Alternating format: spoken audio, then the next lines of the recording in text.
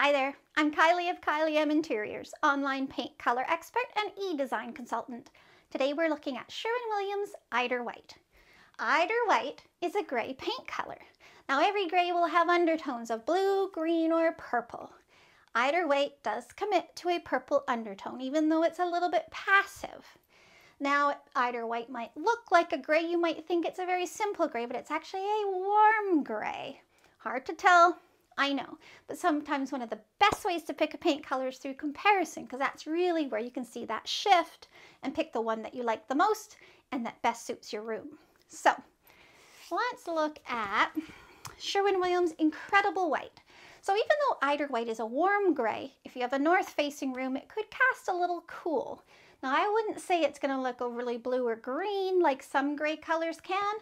It's still going to love its purple undertone, but it's going to look a little chilly, in which case you might want a bit more warmth, something like Incredible White.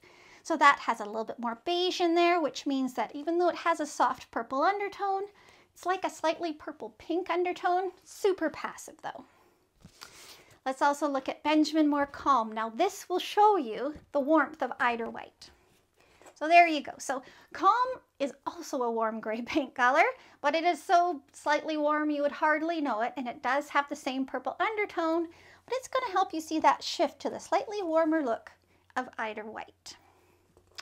Now if I'm going to put Eider White with a white, so for trim or cabinets, of course I'm going to look at my countertop and backsplash too, but for trim in particular, I'm going to keep things pretty clean.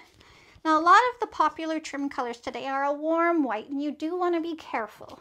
So, that's Sherwin Williams Pure White. So it has a little bit lower LRV than some of the cleaner whites. And while it's not terrible with Eider White, it's not any screaming glory either. Not compared to Sherwin Williams High Reflective White. That's where Eider White comes to life. Love that combo. So if I'm going to choose a white, it's High Reflective. So there you have it. I do hope you'll visit me on my website, www.kylieminteriors.ca.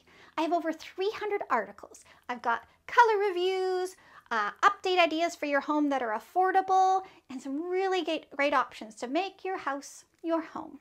Thank you for listening, and I do hope you'll consider subscribing. Thanks.